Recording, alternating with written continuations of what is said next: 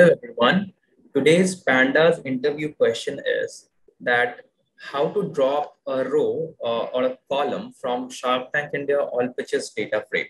So basically, we have a data frame and we need to delete any row or any column. Then how do we do it? Let's see. So first, I'll import the library. So I'll say, let me zoom a bit. Import Pandas as PD, and then I'll create a variable df where I'm going to load my data frame. So I'll say PD dot read underscore CSV because this data frame is there in .csv file. I'll just copy the name from here itself. I'll say .csv. Then I run this cell. Now my df has been loaded. Let's check our df. So when I check my df, it is a complete data frame with different rows and different columns. The question is, let's suppose I need to delete this second number row from my data frame. Then how would we do this? So for that, I'll just go down and I'll say df dot, and the functionality to delete any row or a column is called as drop. And then after that, I have to specify that which particular row I am going to delete. So I'll say 2. That's it. And when I run this, I could see the second row got deleted from my data set. Now let's say I want to delete this column called brand. So basically, I want to delete this entire column brand from this data frame.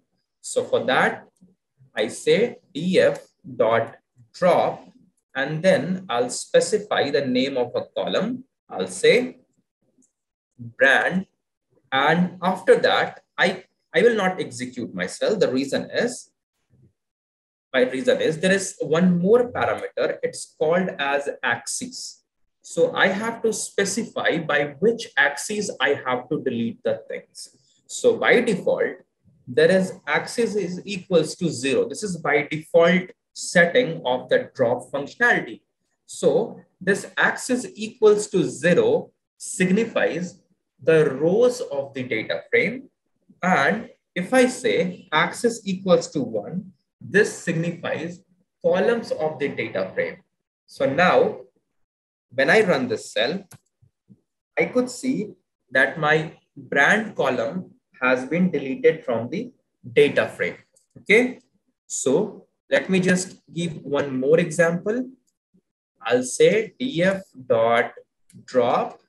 And this time, let's say I want to delete the row number 113. So I'll say 113, comma, and this time in axis, which is by default 0, but again, I'll put axis equals to 0. The moment I say axis equals to 0, it means search for rows, search for all the rows. Okay. And then if I run this, now this 1113 row got deleted. You could see over here, there is no 113.